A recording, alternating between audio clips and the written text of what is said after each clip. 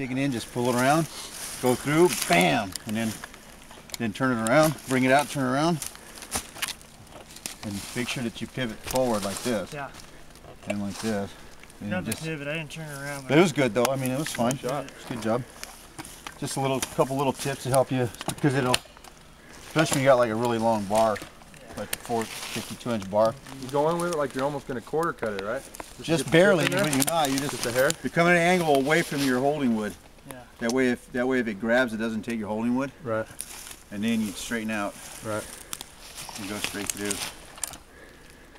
That. Good job. Yeah, that's good. Yeah, that's 2 inches. And then you see how it explodes at the last second. Yeah. Want some help, Ronnie? Huh? Sure, go ahead. Good job, Ron.